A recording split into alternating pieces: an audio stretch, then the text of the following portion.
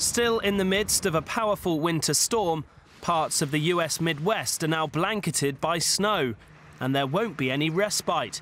Further snow has been forecast for some areas, and temperatures could plummet to 30 degrees below zero. The nasty weather, which started on Tuesday, is pushing into the northeast, and it's ruined travel plans for thousands of people. Approximately 100 million in 22 states found themselves in the path of the storm, which was expected to be at its fiercest from late Thursday into Friday morning. Illinois received half a metre or more of snow and severe wind chills, grounding hundreds of flights in and out of Chicago's O'Hare International Airport. In Chicago's urban areas, 373 snowplows have been mobilised to salt and clear roads. On Thursday alone, police in the state of Michigan received over 500 reports of traffic accidents.